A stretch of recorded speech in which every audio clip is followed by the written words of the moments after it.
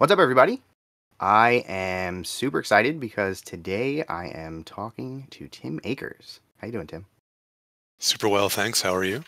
I'm doing great. Thanks so much for joining me today. So, if you have read any Malifaux lore in the last handful of years, you've almost certainly encountered some of Tim's writing. He is an author who writes his own independent stuff. He also has been writing for Weird since about late second edition, I think. Does that sound right? My first work for them was for the other side. And then, yeah, late second edition, I want to say, I can't remember the exact shifting allegiance, shifting loyalties, I think, Yeah. was So one of my. yeah, I'll put a list in the Okay. description so folks can see everything that you've worked on because it will be relevant. But most recently, you wrote Ashes of Malifaux, which at the time of recording this, it came out 2 weeks ago. There you go. So that's extremely exciting. Now, for the benefit of the audience, what we're gonna do here is because I know a lot of folks haven't gotten their hands on the book yet, or haven't gotten a chance to dig through it all the way yet. So what we're gonna do is we're gonna hold off on spoilers for Ashes until the towards the end, and I will put some notation. I'll put a timestamp in the description and kind of a little warning so that nobody gets accidentally spoiled on any of that stuff. But once that point comes, we are going to kind of talk openly about it. So spoilers may come up. You will be warned. But I think to kick us off, why don't you tell me a little bit about yourself, how you got into writing, and maybe how you got involved with writing for Malifaux? Sure. Well, so I grew up in the middle of nowhere and I read a lot of books, and I played a lot of games. And I like initially I thought I was going to be just a full-time writer. Like that was my plan. And I mean like in second grade plan. And then in college, started playing games more frequently. This was the height of White Wolf Game Studios just becoming a thing. I'm old, so this was the 90s, early 90s. And I decided that maybe I'd be interested in doing that. A bunch of my friends, after they left college, they were seniors my freshman year.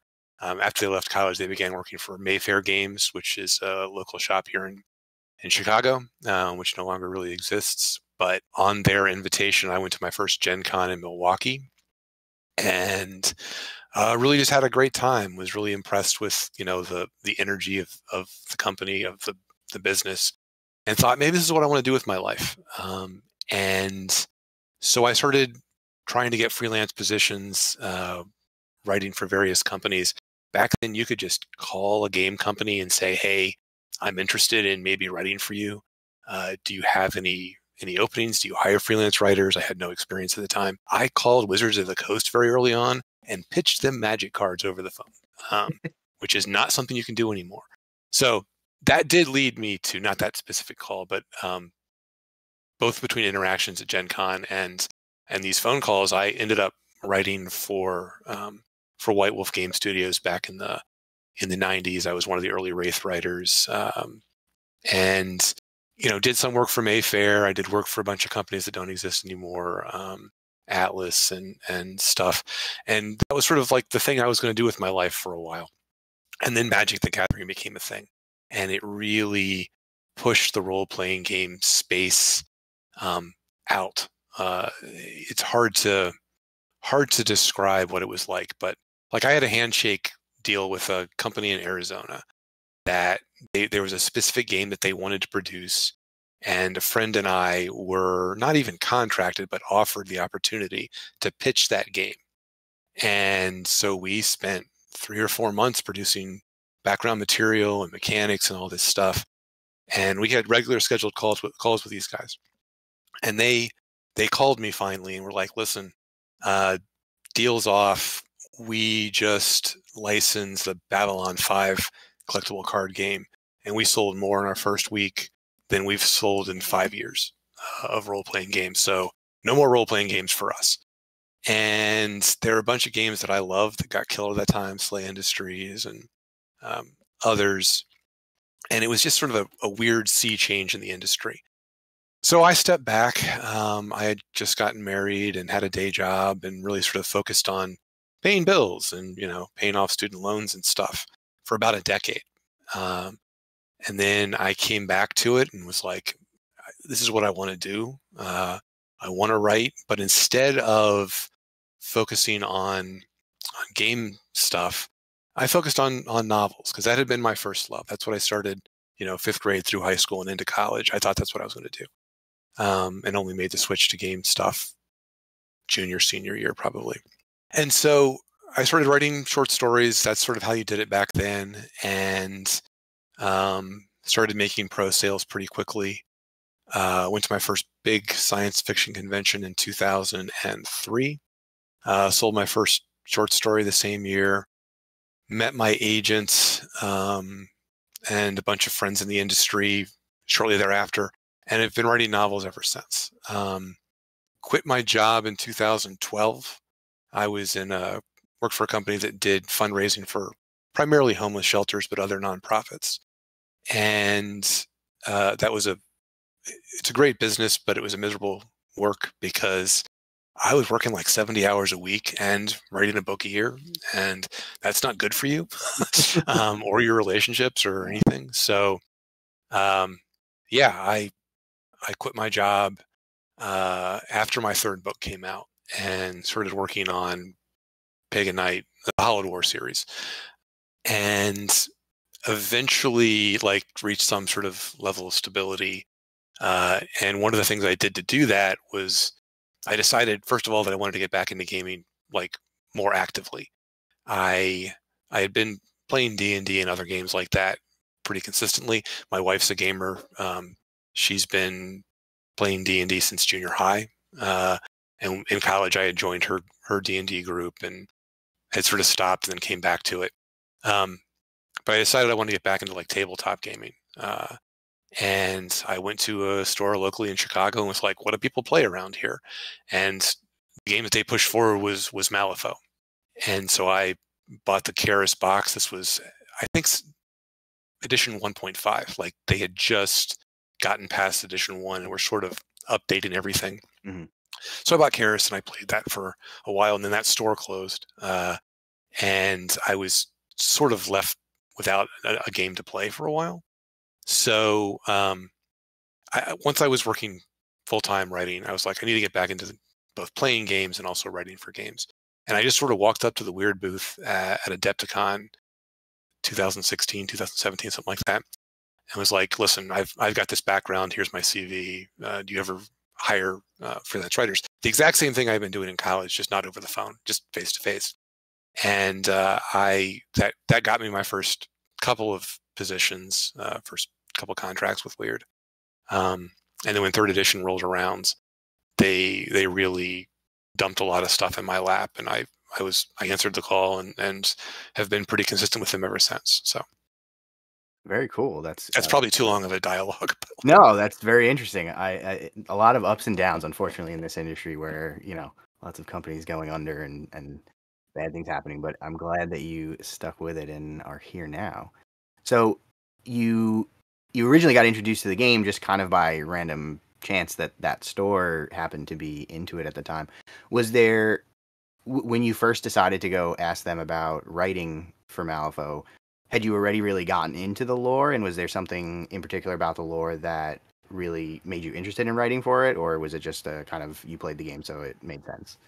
Yeah, no, I think you would have to have read some of my earlier stuff, the Veridon books, but there's a lot of overlap between the kind of things I like to write and the world of Malifaux. I write a lot of kind of weird, dark stuff, and I actually I think I might have sent a book to them. I can't remember, but it's just the kind of thing that I like to do. There are writers who want to write Tolkien-esque stuff, and I write a lot of fantasy. My agent is the same guy who represents Brandon Sanderson, and there's overlap in the kind of stuff that I do. But I trend darker, and Malifaux trends darker than most games. So yeah, that's sort of, I think, what attracted me to the setting when I went to play it. It's what attracted me to potentially writing it. They're the only company that I pitched at that Adepticon, except for War Machine and Hordes, which is the game that I was actually playing competitively at that time, and has since collapsed. But yeah, there's just a lot of synergies in what I do and what they find interesting. So, which I think is why like if you're writing in a setting that you don't love, that really comes through in the writing. If you're just kind of like trying to figure it out, trying to, make a buck. But if you're passionate about that kind of setting and world, then you're gonna do pretty well. Ironically, I'm not terribly good at the lore of Malifaux. Like every time they give me an assignment, I got to spend about a month researching the background just to make sure that I understand all the interactions. Then I've got voice right and stuff. And in a lot of cases, you may not be aware of this, but there's some inconsistencies in the background. I'm quite aware, I assure you. Yeah. and sort of trying to resolve those. Like there have been points when I'm writing something and I'm like, in this thing it says this, and over here it says this. Which one is it? And they're like, meh, figure it out. So yeah, fix it or just ignore it and kind of like roll forward and see how it goes. So when they reach out to you and they tell you that they want you to write a new story for an upcoming book, what does that process look like? Like how much do they guide you in terms of what they want you to write about? Do they kind of give you just like the overall structure or the topic, or how specific does it get with that and how much freedom do you have?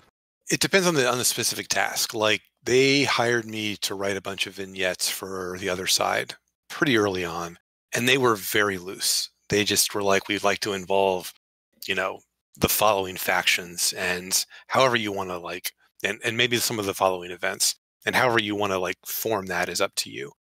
When I did the writing that appears in the other side rule book, they gave me almost nothing.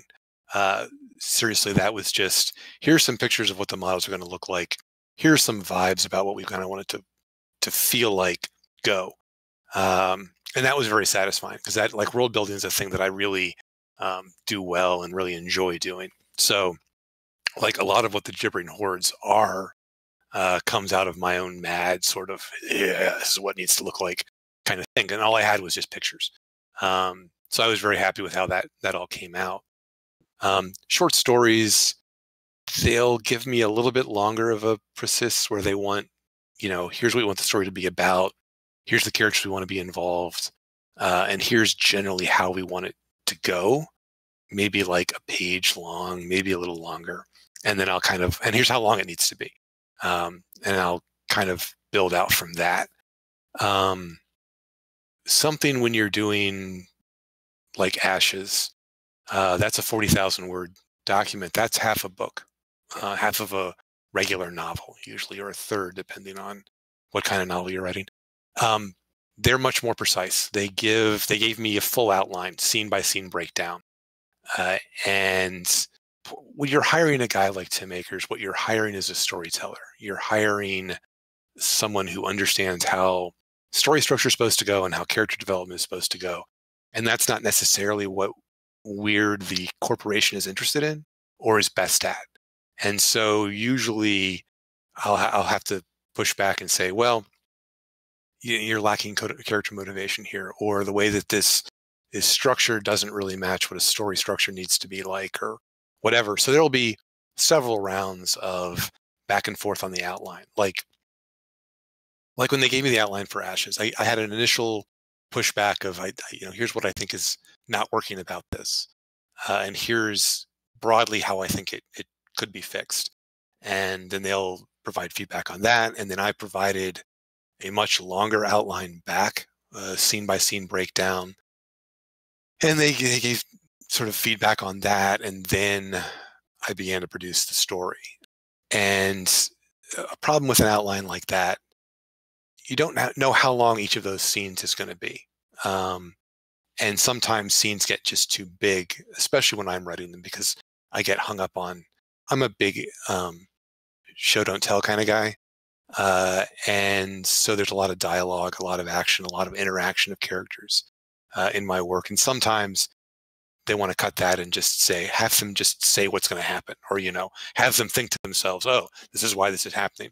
And I don't like that, like as an artist, but that's part of the job. So then I'll produce the final thing, and then I'll go through 2 rounds of edits. Kyle and Nathan will each independently react and send me back a manuscript with their comments on it. And then I'll consolidate that, do revisions. It's kind of a long process for something that, especially this long and this substantial. Like we're ending the Burning Man. Spoilers. But That's not a spoiler. They've said that this is the publicly. end of the trilogy, right? Yeah. This is the end of a trilogy. Yeah. Even though all 3 books together, the fiction barely equals a single novel. So it's kind of a quick-paced trilogy, and there's a lot more characters than an actual book would have. So it's tricky. But yeah, there's back and forth. I've seen interviews of yours with other writers where it's basically they're publishing fan fiction. Well, that's no longer the case. Yeah. Like they have very strong control over what their IP is going to look like. 15 years ago. Yeah, things have changed. Yeah, for sure. That makes sense. I mean, there's also just a lot more lore there, so they have to be a little bit more heavy-handed, I'm sure, just to make sure everything's consistent. Makes sense and kind of is consistent. Yeah. And plus, I mean, they're planning things that I'm not aware of. Sure. So especially when working on like the 3rd edition stuff, all the 3rd edition pieces were still in playtesting. And so I was having to create stories based on character mechanics and piece mechanics that no longer existed. And so a lot of times I'd get something back and be like, she no longer does this. You have to change that kind of thing. So yeah, it's tricky because when you're writing for a game, there's this balance between the game mechanics being present. We're not writing game lit. We're not writing lit RPG. We're writing stories that are set in a game world. And so there are times when you want to have the game mechanics there, but not have them poking through the story like bones or something. You really want them to be buried, but still consistent. And like trying to figure out how to visualize that stuff. Like one of the first stories I wrote was Raymond, and he had this mechanic, still has this mechanic. Well, I mean, he's gone now, but where every time, a construct died, he would heal. Ramos, you mean? Oh, Ramos. I'm sorry. Yeah. I barely played him in 2nd edition, so I don't remember what the mechanics. Yeah, I think there's something where like, and again, the comments are going to go nuts about this, but if I remember correctly, there was something where like every time a construct died within a certain distance of him, he would heal. And how do you visualize that in a story? Like, how does that? I just left it out at the end. I'm just like, and people made comments on it. People were like, "Well, why didn't you heal then?" I'm like, "Because that looks dumb. That's why." Like, I don't know what you do. It blows up and the metal slaps against his skin and it stops bleeding. No, that doesn't make sense. You're right. But yeah. Interesting. I'm surprised people nitpicked that hard, but I guess I'm not surprised that people nitpick that hard. I shouldn't say that because, of course, among writers, there's especially fantasy writers and science fiction writers, there's this joke about there are 2 groups of people that you don't want to annoy, and you have to do your research on, otherwise you're going to hear about it. And it's gun people and horse people, and they really care about how guns and horses work. And I'm like, I don't care. Like I'm a swords guy. Guns exist in the worlds that I write, but I'm not, going on and on about the Glock 9 or however you want to define it. Yeah. But they'll say something every time. Horses too. And don't mess with the grenadiers because they're horse and gun people. Oh God, it's the worst of both worlds. So you sort of touched on this a little bit, but I've noticed that, especially coming into 3rd edition, you handled a lot of the really important stories for some of the older characters that have been in the lore for a really long time, and stories that really change them in a lot of significant ways. So what are the challenges with writing for a character who might already have 5, 6, 7 short stories about them and have had their own story arcs in some cases? And do you think there's actually I'm sure there's some constraints there, but do you think there's actually any benefits to writing for a character like that? Well, I mean, so the benefits are the same. Like when you're writing in fantasy in general, whenever you use an elf, people have expectations. If you use a dwarf, people have expectations. And they make comfortable shorthand for character types. Not as true with these characters, the Ramoses and Tonys of the world, but it's still, it gives you backgrounds to feed off of. And it makes it easier to know what the character is going to do. Because you kind of already have a blueprint in place. And if something about that is going to change, then you have to really, justify it within character motivation and within what already exists about the character. That's one of the things that I ended up having to change whenever Ravencroft came back. All we had was this short story. That was all that existed. We had an idea of what sort of character he was, and the story that got written by someone else, that character didn't match the original character. They were very different people, and that's the part that I took out and just rewrote scratch because it didn't make sense. Like what was happening didn't make sense compared to the original character.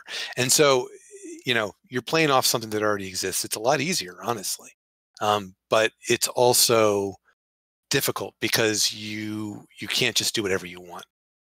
You really have to.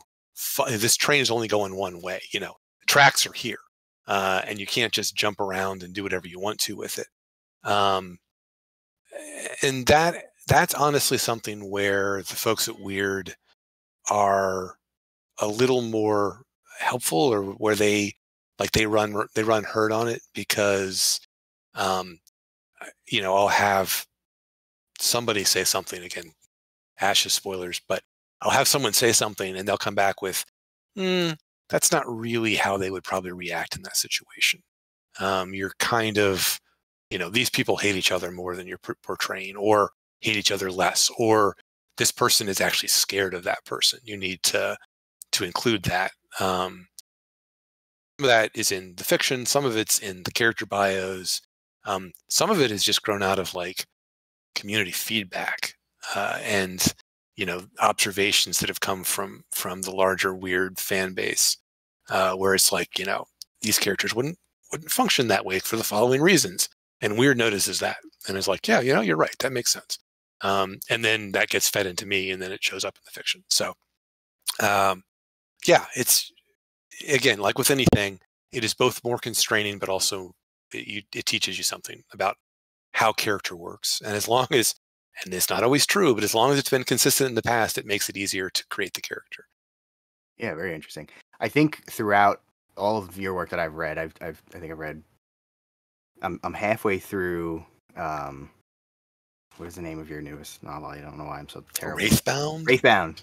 I'm atrocious at remembering names for some reason. Yes, so I'm halfway through Wraithbound. I read, and I've read a bunch of your other stuff, a couple of the novellas and some of the earlier novels. I'm kind of working my way through. But one thing that I've noticed, and you sort of touched on it as well, is that a big focus of a lot of your writing is the sort of character development, which is obviously a very important part of any story. But in the past with Malifaux, I don't know if it's because a lot of the characters are absent from the lore for long periods of time because there's so many characters, or if it's because there's different writers handling them at different times. Some of the characters tend to be very static. They tend to not really have much development over the course of 10 years in the writing.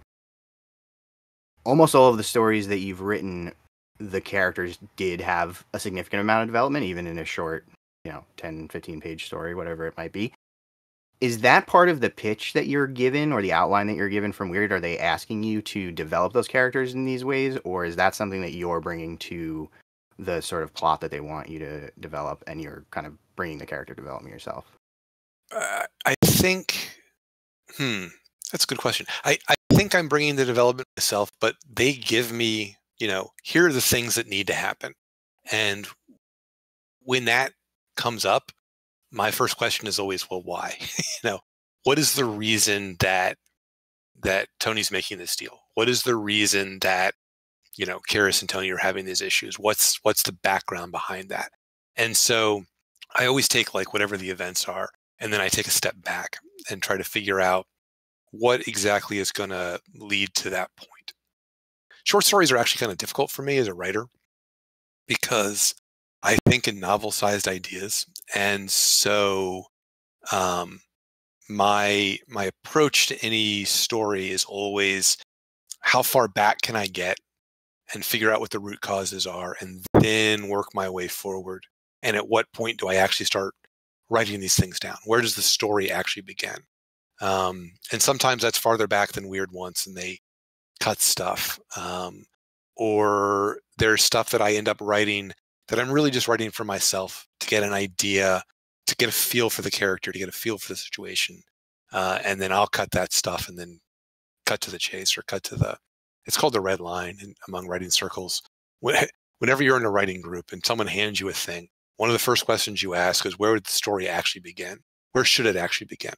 And you'll read and read and read and read, and then you'll drop a line and say, this is where your story actually starts. Anyway, so that process of going back and moving forward is my approach to all things that I write. And so I think organically that character development is occurring because big events are happening in the story. And those big events have to have a cause and they have to have an impact. If you have there are static characters in the world, Superman, for example, but it's not very interesting. I'm much bigger into where they started, what happens, and then what their reaction to that is. I think that's why people care about characters. They like what the character is, but they really want to see what the character becomes. Characters like Harry Dresden, Paul Atreides, these are all characters that really resonate with people, but not because they're the same all the time. They change and develop, and we see our own change and develop with them. So, or through them. So yeah, I think that's part of my skill as a writer, and part of what makes it interesting for me is coming up with how these things change and why. It sounds like what you're saying is we need a Malifaux novel. I don't know how much I want to say about that. I will tell you that there is a push within Weird to do that kind of thing. And it's challenging because if you want to try to, this is going to get into baseball, but if you want to try to follow traditional distribution models, you need a much larger fan base than Weird has to produce a novel and make it profitable. Games Workshop can do it because of, Black Library is huge, but that requires a certain number of expected sales. They could do it, and it might be a money-losing operation, or they may make enough to cover, or they may make some money on it, depending on how they produce the actual document. A lot of their stuff is direct sale already, and so they're cutting out a middleman or two there to their advantage. But there has been talk about novels in the past. The challenge that they have is where would you start? How many masters are there? 60? 60, yeah, it's an enormous number. Yeah. So whoever you pick, you're going to anger 98% of your audience. Well, I've always thought that if they were going to do a novel, they would start with an original character, because that avoids that problem. But I'm not a writer, so I don't know what the pros and cons of that might be. There are pros and cons to it, but it also means that you would then annoy 100% of your fan base, because everybody who plays this game has one or two characters that they really resonate with. Yeah. And for me, it's Sandeep. I know for you, it's Tony. And unless, everyone's got somebody. And so they're really going to struggle to get people, to make people happy. Yeah. And when you start, maybe you make an original character and have them be kind of outside of the guild Arcanist structure and not have them be a playable character. Or maybe you do, and you have your first anybody, master. But you got to sell them on the character, and that gets tricky. Even saying you do a new character, okay, so who is it? Who do they belong to? And then you're still cutting off portions of factions, or multiple POVs. There are ways to do it, but it would be challenging. It may happen someday. I don't know. I can tell you, I probably will not be the guy writing it, because I'm already committed to writing 2 books this year, plus 3 novellas, and that's a lot of time. But they have people that can do these things. Well, hopefully, if they do it, it does well, and then we get more, and you'll get to do one after that. So, well, that's the trick. Anytime you write a book or start a new series, you have people who are well, I'm not going to pick it up until the series ends. It's a guaranteed way to get the series canceled, because people are not going to. The publisher can't keep churning out books in a series that isn't selling. And every book that you put out in a series after the first one sells less. Yeah. Because you have fewer readers. Like, you're limited. So it's tricky. Yeah, well, I still got my fingers crossed. I'm looking forward to it. I'm hopeful for you. Another thing that I've picked up, both in your reading your work as well as some of the conversations that we've had off air, is that you tend to, Malifaux has a lot of different sort of cultures and different perspectives and different types of people in it, which is honestly one of the major things that attracted me to the game to begin with. But you have a couple of like little nods to different things. Like you just mentioned that you really like Sandeep. So in one of the stories you wrote about him, there's like a little reference to a type of tea that he drinks from India that he brought over from Earthside. And I remember you mentioning a while back that when you were writing for Beyond the Other Side, you did a whole bunch of research about like the politics of South Asia and the Pacific and stuff like that. How important do you think that those things are to incorporate into your writing? And why do you think they're important? In my opinion, super important. And I should say, like, my first paying gig for White Wolf was create the world of the dead of the Mesoamericans. And I'm a white dude from the Midwest, So I want to do that in a respectful and caring way, but also I want to like have fun with it. And there's this kind of balance between don't offend anybody, but also write something that people want to read. And yeah, so I think it's super important. And I think that the broader you read historically and in nonfiction, the more realism that you'll bring to the work that you're on, while also learning something about the world, which is, that's good. That makes you a better person. That creates empathy. That lets you know something other than what's good at Culver's tonight. So, I think that's super valuable, and I think it is an endless resource of just fascinating stuff. I mentioned when I quit my job, I wrote a series called The Hallowed War, and it's kind of a hard book to describe to people because it's a combination of like Shintoism and Mesoamerican duology, but filtered through the integration of paganism into the Catholic Church during the Middle Ages, but also a sword fight. It's an adventure story that happens in a world that is influenced by all of those things. And so, when you read a Tim Akers book, you are going to experience, whether you know it or not, like 12 different cultures, and it's all going to be filtered through the weird little noodle inside my brain. And it's, I think that there's so much material out there that's just fascinating and really in depth that you can get a lot of value out of. And people think that you're being really creative. All you are is familiar with, 12th century Irish politics. So I encourage it. And I think that writers, especially when they go into fantasy and science fiction, fantasy in specific, are kind of lazy. I get really frustrated with the way that religion is handled in most fantasy novels because they're just working out their own problems with church, which is fine.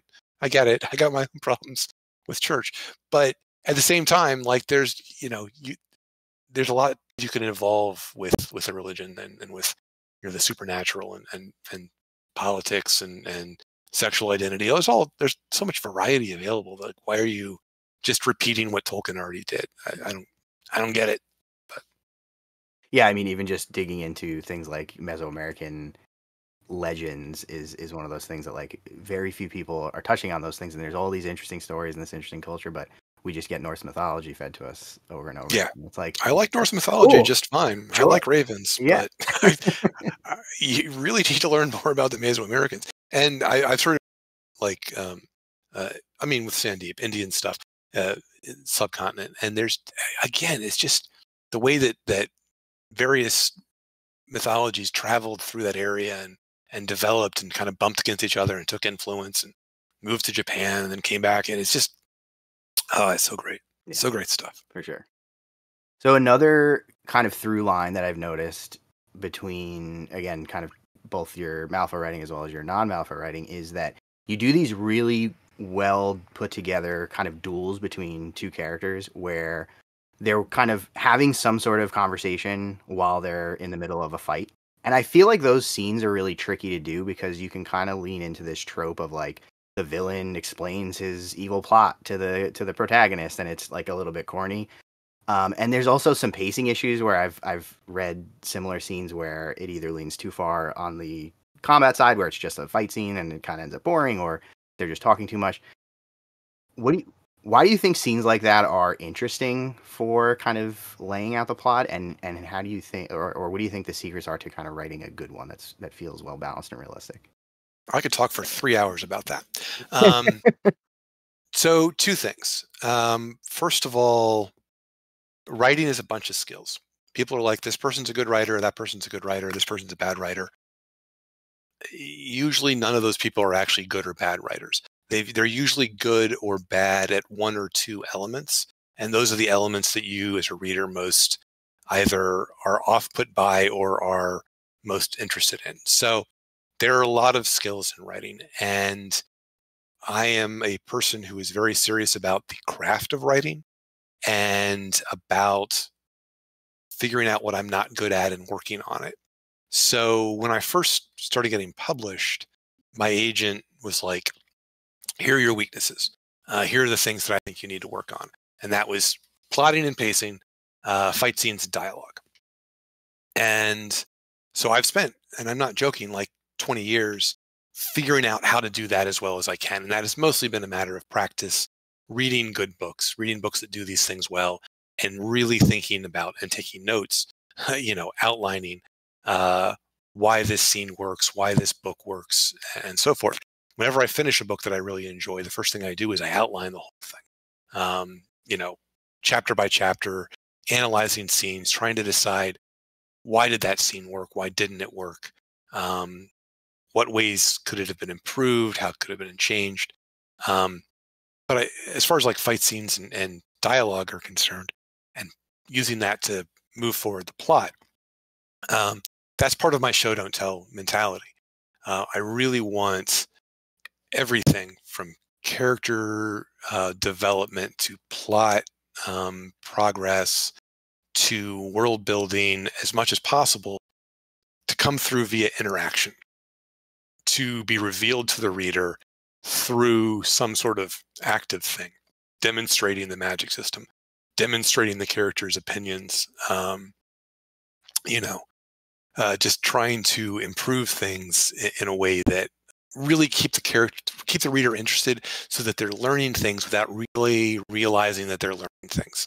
The specifics of fight scenes, this bookshelf behind me, there are many manuals on combat, and learning how to do blocking and making a scene concrete enough that the reader understands what's going on without being confused, without overworking the details. That just takes practice. That just takes time and having beta readers and critiquers who are willing to be honest with you and not worry about hurting your feelings. As a writer, it's, getting to the point where your ego just doesn't exist anymore. It's a weird balance because you have to be egotistical enough to be like, well, anybody wants to read what I've got to say. Clearly, I've got all these brilliant ideas. But also when somebody critiques something that you do, you have to be comfortable enough in yourself and humble enough to be like, well, you may be right, or to not take a wound from it, because it's very easy. I mean, it's a very personal thing, writing, it's very internal almost, because you're just you and the computer or you and whatever device that you're using. And then you put it out in the world and people, they defecate all over it kind of publicly. And you have to get comfortable with seeing that and not being hurt by it, but also trying to take criticism and learning how to develop that and how do you develop that into your own work. But also sometimes people will give you criticism and it's just a matter of like, well, you don't like the kind of things I like, so that's okay. You're allowed to not like it. That's not my problem after a certain point. Yeah, I don't think I answered the question, but I did run around it for a while. I think that's fair enough. Yeah, I mean, I think your answer was practice. You gotta write. You gotta keep trying. Keep doing that read, thing. figure out things that it works for, and then figure out why. Think about it. Outline, practice, work harder. My favorite of the duels that I've read of yours is the Tony Karras duel. I don't like to pick a favorite story from Malifaux, but if when people ask me that, it's always part of the answer is A Line, Drone, and Fire. I love that story a lot.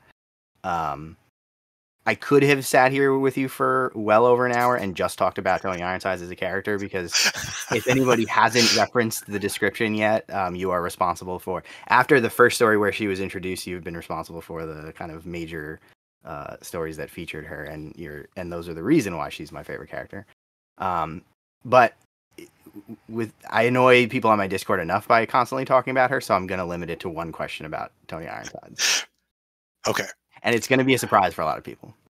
So, in the story where she makes the deal and sells out Ramos, she's obviously very conflicted about making that decision, and she decides to go ahead and do it for the sake of sort of suffrage or pushing for suffrage in the United States.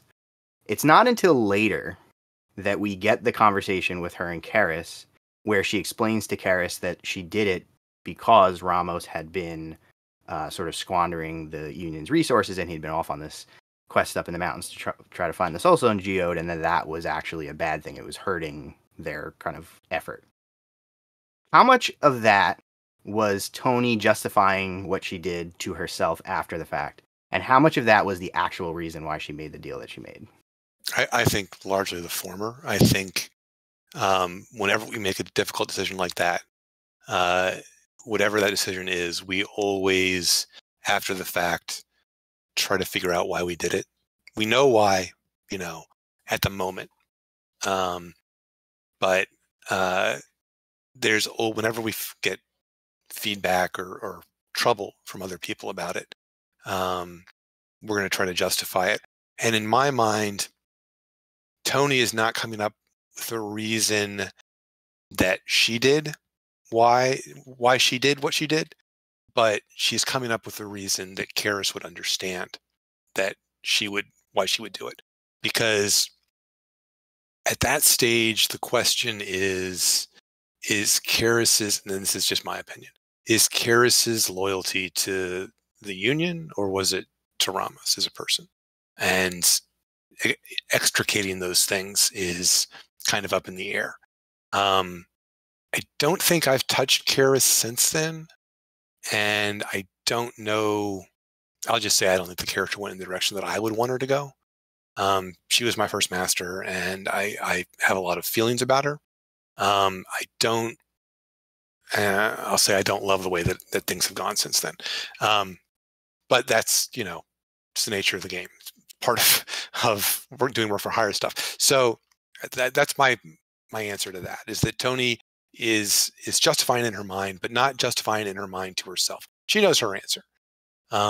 She's finding a reason that other people would find it acceptable, because they're never going to care about that as much as she is. Yeah. Does that make sense? Yeah, no, absolutely. People are going to be shocked that I asked a question that made her maybe look bad, because I'm usually just fanboying out about her. So I wanted to be fair about it. Just to touch on a couple of other of the specific stories that you've written, you also wrote the story where Hoffman gets recruited into the Arcanists.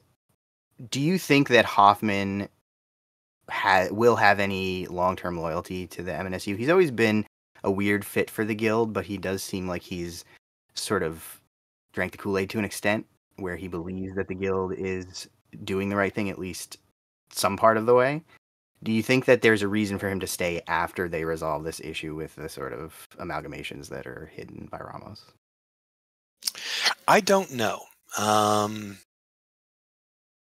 Yeah, I struggle with that, because you're right. Like, what's his reason for doing the things that he does? And I don't think his goals and the Union's goals necessarily align. I think Hoffman I think a lot of people in the game are in kind of a weird place where none of them are true believers in whatever it is that they have been presented with faction-wise. That's just the faction that most closely represents their needs. And you're right that, he's always been an odd fit for the guild. I think he's an odd fit for the Arcanists too. So I don't know. Yeah. I don't know. It's always seemed like just thematically because of what he does, he fit with the Union, and also we needed a replacement for Ramos mechanically. Yeah. But I really liked that story, and I thought it was an interesting way, because originally if you just said there's going to be a guild Arcanist Master, it's like that does not make any sense. Why would that be a thing? I think that was a really interesting way to bridge that gap. But again, I don't know if long term that's a sustainable relationship. Can you name for me a single stable relationship in Malifaux? No, that's a fair point. Yeah. Everyone is acting for different reasons. It's just a question of who they will screw over next. So yeah, I mean that's part of the reason why it's interesting, right? Yeah. You also did some of the writing, or you wrote in Madness of Malifaux with the new masters coming to the game. Did you have a favorite of the new 6 masters, or I guess 5 because one didn't really show up in that story? Dude, that was years ago. Which masters are we talking about? Damien, Lindley, Castor, Clampets, Tiri. Yeah, I hate to admit that I'm not really a Gremlins guy. Damien's cool. Like, I understand Damien's background and stuff. Tull's the last one. Who was it? Tull is the last one. Okay. Yeah, I mean, Damien's cool. I like Castor. I've actually started playing Neverborn recently. I think this sort of ancient evils kind of thing is fun. And I really struggle with what Castor's going to end up doing as far as, like, I don't know, getting spoiler stuff, but like where he's going to end up in the current power struggle among the Neverborn. But I like that kind of sort of dark background kind of guy. But Damien's just cool too. Just he's sort of John Wick meets Harry Dresden kind of guy, and that's, how do you not like that? Yeah. So this was actually going to be my next question anyway. This was probably like the 4th time that you've mentioned something that I was just about to ask about, which I guess is a good sign because it means we're on the same page. The Gremlins really don't get featured a lot in the story, in the sort of important, the overall plot, or even the B plots in most cases. Do you think that there's potential there that has at least so far been untapped for some good stories from the Gremlins? Or do you think they're kind of comic relief and they should stay that way? Well, so I think they've been treated as comic relief up to this point. And I think that reflects weird sensibilities. That reflects the place that they've been put in. That's like what they're supposed to do. They're supposed to be the funny haha thing. And there are people who love that. I don't. And that's fine. I grew up in the South, and I know those guys. And so it's always felt slightly racist to me, or at least culturist. But at the same time, like, there's a whole part of the world that we're not even really looking at. So I will tell you, every time that there is a scene in something that I've been assigned that includes the Gremlins, the notes are something along the lines of, and then Gremlins do Gremlin stuff. And figuring out a way to make that interesting and advancing the plot is always a struggle. And so it just kind of winnows away. Yeah, I don't think that's an intentional decision on Weird's part, but I think there's a lot of space there that just hasn't been explored. So cool. Yeah. So I think at this point, I'll ask you a couple of kind of wrap-up questions for the people who are don't want to hear any of the Ashes spoilers, and then we can kind of jump into the Ashes stuff if that works. Sure. What do you have coming up of your own that people can look forward to if they're So the mass market of Wraithbound just came out a couple weeks ago. That's the first book in a new series. I need it to do well because then the publisher will actually buy the next book of the 20 that I have planned for that world. That's kind of like Wraithbound is sort of the world in the series that I want to spend my rest of my life writing. So, but in order for that to happen, obviously they have to sell. I have a series called Night Watch, which is a lot different than everything else that I do. It is very light and funny. It's a portal fantasy. It's Library Journal called it a mix of Terry Pratchett meets Jim Butcher. And the third book in that series comes out next month. So, yeah, those are the things that are currently in my feed. I have the Bladecaster novellas that I'm very fond of. Servant of the Pale Sword and Prophet of a Blind God. Those are kind of old school sword and sorcery, Jason Bourne meets The Witcher kind of stuff. And I love those too. So those are the things that are currently on my plate. Yes, I read both the novellas, and I think those are great, especially if people prefer kind of short form stuff because they're very digestible. But I think I mentioned before, I'm right in the middle of Wraithbound, and I would be sitting here reading that all morning if I wasn't preparing for this interview, because I'm at a point right now where stuff is really popping off, and it's got me on the edge of my seat. So I definitely recommend people check that out. It's an interesting book because, like I said, Brandon Sanderson's a client of mine, or not a client of mine. We're at the same agency. But that book has been described as Brandon Sanderson without the bloat, or Sanderson at a thriller pace. Like, that was a very intentional decision. I was like, I want this to be a fast read, an exciting read, and not 20 pages about trees or, the nature of the world or anything. So it's a high action, hard magic kind of game. So it's fun. Very cool. My favorite question to ask people who write for Weird: if you could write the next chapter for any one character in the game, who would it be? So, and this loops back to our earlier conversation, I want to know what happens to Karis. And I kind of want to have a little bit of control of that. So that's my answer. With the understanding that I haven't been happy with the way things have gone for like 3 books. So yeah, that's my answer. Very cool. And where can folks keep up with you and what you do? Tim Akers. I'm the only semi-famous living Tim Akers on the internet. So just Google my name and you'll find my website, my Twitter feed, my Facebook page. I have a newsletter. All of these things occasionally get my attention when I'm not writing, which is most of the time. Very cool. Awesome. All right. So anybody who doesn't want to be spoiled on Ashes can close out the video for now. Come back when you're done reading. Go finish it. It's very good. So I guess to just kind of get into it a little bit here, you talked about having kind of like an outline or a broad view of the stories when they present them to you. And obviously this is, I think it's the longest Malifaux story so far. I didn't actually check that. I should have checked that before I started this, but it's very close if it's not the longest. They're the same size as Madness. It's about 40,000 words. Okay. What was the overall pitch here? Like, what did they kind of present you with? Because there's obviously a lot of kind of moving parts and things happening. So the initial outline didn't have a lot of character agency. I'll just say that. It was just a series of events that culminated in the engine going off and destroying or tearing apart the Burning Man. And it honestly was just people gathering parts, and they didn't know why they were doing it.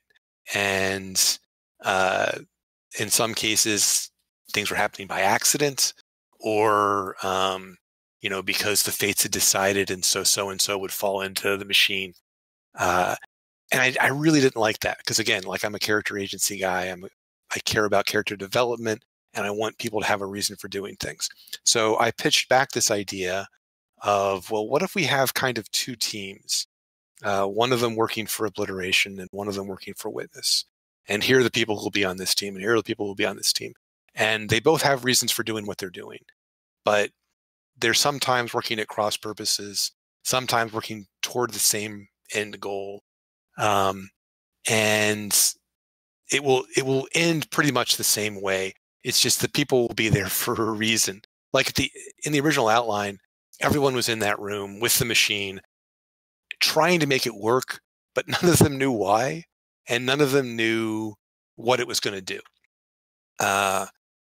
And so as I've mentioned, like I produced this manuscript and gave it to them, and then they went back and changed a bunch of stuff, and they kind of strayed back toward that we don't know why this is working, we don't know what it does thing.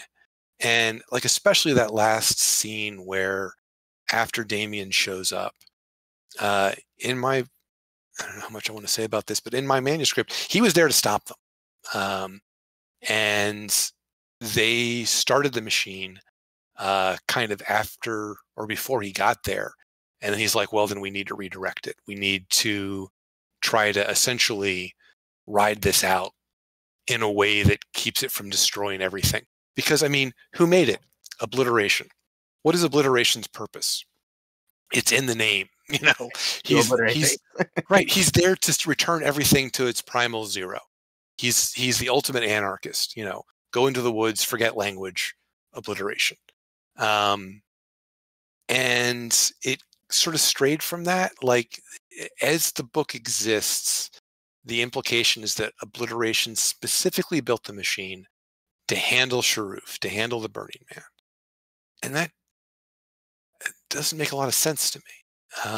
Still now, like I still think they kind of edited out a lot of the witnesses trying to stop this from happening because she's the one who put him in jail in the first place. And obliteration is trying to do this other thing, and they meet somewhere in the middle. And people like Gretchen and the Thierry and stuff, they end up directing it toward the Burning Man. With I mean, Gretchen is there because she thinks the machine might be able to handle the Burning Man, and Damien knows that it can't. And there's this redirection that is supposed to occur, and they cut all that out. So at the end, like I just finished reading it a little while ago because I was just going through with my man and the thing, and sort of comparing individual scenes and trying to sift through why they had made the changes that they made. Some of them make perfect sense. Some of them, like, there are things that I didn't have access to as far as like the development of the world goes that they added in kind of, I think, last second. The Karis scene, the Castor scene, none of those are mine. But, you know, at the same time, I kind of feel like there were things about that initial outline that I'm like, this isn't going to work. This is not how a story is shaped. This is not how you want characters to develop. But they trended back toward them for their own reasons. And I mean, you know, they've got a bigger picture of things than I do. I'm only interested in making a satisfactory story. And they had maybe a broader plan. Yeah, so. I think the idea there, at least my interpretation, was that the Burning Man's sort of like traveling back through time, changing things, sent I think it was the Watch from Kitchener to obliteration in the ancient past. And I think maybe the idea was that he found out this was going to happen in the future, and that's why he made the machine. I always find time travel unsatisfying, so I didn't love that aspect of it, but I think that's what they were going for. Yeah, and the Watch was there from the beginning. And they never really defined how he got a watch or why he had it, or what he planned to do with it. So, I mean, that might have been their plan. I'm not entirely sure. There are tomes of knowledge that I don't have access to in Weird headquarters in Marietta, Georgia. So that could be it. I don't know. It's hard to say. Kind of going back to a couple of things that we've touched on before, but throughout all of the lore over the years, there's sort of it's sort of oscillated back and forth between a focus on the bigger picture, like a big A-plot kind of grand narrative, and more of a focus on characters and like everyone's individual story. And it seems like this kind of 3-book series here was supposed to be more of a focus on the big arc as opposed to the smaller stories. One of the things that I really liked about this book compared to the last two was that there was more characters and we got a lot more of their individual stories and developing of the individual characters. How much is that something that you have to think about? Because again, this is kind of unusual in the sense that it was a 3-book trilogy. How much is that did you have to think about while you were writing this in terms of, whether to focus on a handful of characters' stories or the big plot, and kind of balancing those two? I wasn't given a choice in that. Like, they very specifically said, here are the scenes, participating in those scenes, and here's what we need them to do. So I honestly think there's too many characters in this to tell any one character arc satisfactorily. But that's a problem with Malifaux in general, where you've got so many characters across such a large geographical area with so many different plans going on, and you're just kind of trying to keep a plot going in the middle of all of that. It can be really challenging, That's not how you want to structure. Like a piece this long, 40,000 words, that's 2 character stops for me. Otherwise, you're just kind of touching on everybody a little bit, and that's the end of it. I would have preferred, just a very limited kind of focus. I like the old system back when each faction got 3 stories, not where all factions get 1 story. It's challenging, but that's the direction they've decided to go, and I understand why. There's a lot fewer pages involved with this, and it also advances kind of the big meta plot stuff a little better, a little easier than these scattered things. And it's harder to get into the lore of Malifaux if you don't, if you need to read 15 books to know what's actually going on, than it is, here's the 3-book set. It's 120,000 words, go for it. That's a little easier to at least get an idea of what's going on. So I get it.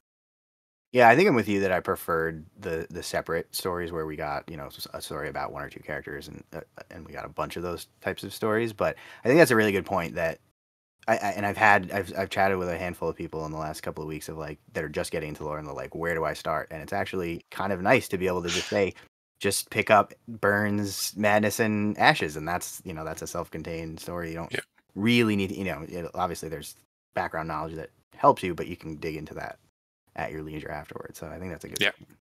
Yeah. Did you, it sounds like probably the answer here is no, but how much of the overall kind of structure of the 3 stories did you know about when you were writing the earlier books? Was it very self-contained? It was just siloed off? Yeah. Okay. Yeah. Nothing. Didn't have, and I'm not sure they really knew where they were going, honestly. I know, especially with the Burning Man, like the pitch for the Burning Man was he's going to screw everything up. He's just going to throw everything in the air and chaos is going to happen, and we'll just see how the pieces fall. And yeah, so I didn't have any idea early on, and I'm not convinced they really had a plan going in, but they might have. It just didn't feel that way when I got to the end of it. There's that prophecy at the very beginning of Ashes, and I was like, all right, what is this referring to? They gave me the prophecy. Like, what is this referring to? What specific and what stories can I go read so that I know what the reference is here? One of them was there. They were just kind of like, we're not really sure what this one means. Just figure it out. Come up with something that fits into that space. And so it's hard to say that they really went into it with like a end goal plan, which is the opposite of how you plot a novel. You come up with an overall pitch, and then you figure out what your ending is going to be, and then you work backwards. So yeah, that was challenging. The good thing that Weird does is they keep a lot of balls in the air, and so it is very easy to, after the fact, go back and be like, oh, here's a place that this that this thing that we threw up 3 books ago would fit, and it will look like we're genius, you know. And that's the same way that, like, you know, that's how George Martin plots his books. That's how Lost, the television series, plotted their story. Yeah. Crazy things happened. They didn't really know where they were going, but crazy things happened. And so it's very satisfying, you know, as you're going along. But it gets harder to land the series. It creates a difficult situation for whoever's job it ends up being to park the bus. So Yeah, that makes sense. I've definitely noticed that even back from the beginning, there was a lot of that. Like, here's some if things they tend to keep things kind of vague and indefinite, where they can then kind of go back and say, oh, well, this is what that meant. And I guess there's a certain utility to that, where they don't paint themselves into a corner, so it makes some sense. Especially since, like, you know, the person who's in charge of line development is going to change over time. The person who was in charge when I started writing is no longer in charge. You're going to get different writers who end up having different ideas about how things, you know, can work or should work, or, you know, they develop interesting things. Like, I mean, the end of this, they just said, we kind of think the next big bad is maybe going to be this. And so they changed the last paragraph that I had written slightly in a way that kind of redirects it.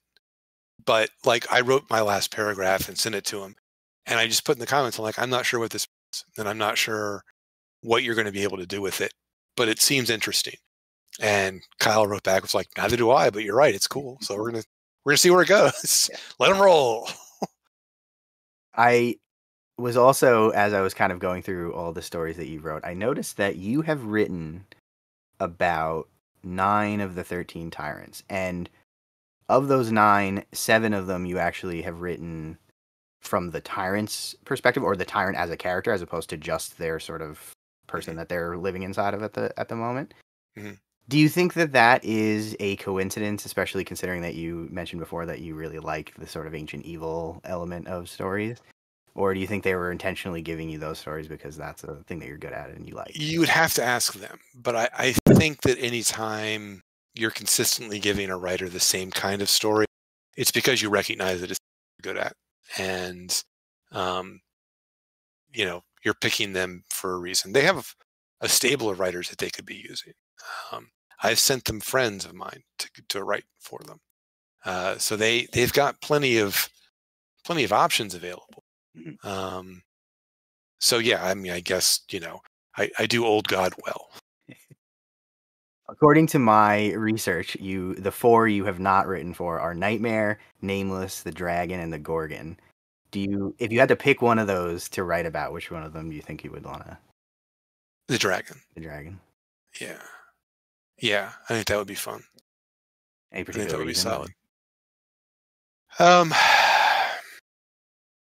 Let's see. He's the one who was stuck in the river for a while, right? Is that who I'm thinking of? He was the one who, when they were going to defeat him in the ancient past, he split himself in 2. Right. And one half flew to Earth and landed in Tibet, and the other half, or I'm sorry, not in Tibet, somewhere in the Middle East, and then ended up in Tibet. And the other half landed in the bayou. That's the history part of it. That's what fascinates me. Because there's, again, you're going to have access to all of Tibetan / you know, Middle Eastern history, which is some crazy stuff. Yeah. And just being able to access that in your story would be a lot of fun. So that's the main reason. Very cool. So my last question was gonna be for you to predict who the next big bad will be, now that the Burning Man is sort of on the back burner. But it sounds like you already have some indication from Weird of who that might be, so that's probably not a great question. So I'm gonna change it slightly and say, if you could pick who the next big bad was gonna be, who would it be? But you can't say the dragon because you already used that.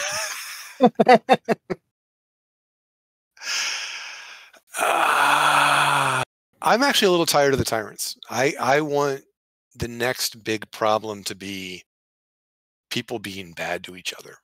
You know, I would like to see significant change in the power structures of Malifaux City.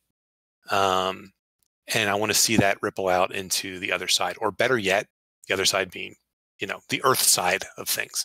Or better yet, I would love to see some threat from the Earth side boil into Malifaux and have the guild be like, well, we're in charge here. You know, we have all this magic power, but somehow, you know, like the Abyssians, you know, that would be an amazing kind of like, you know, no, we're in charge kind of thing. So I think something like that, where you've got Earthside problems becoming Malifaux problems as opposed to the other way around. I think that would be fun.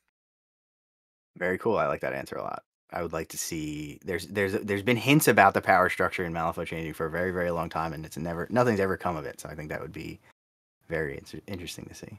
It's a big thing to have to kick off. You know, it's so long part of the game that you having that power, that sort of balance completely thrown to the wind would be a kind of a big ask, both for Weird, but also for the players. You know, because we all have loyalties to factions, and that would be undone essentially.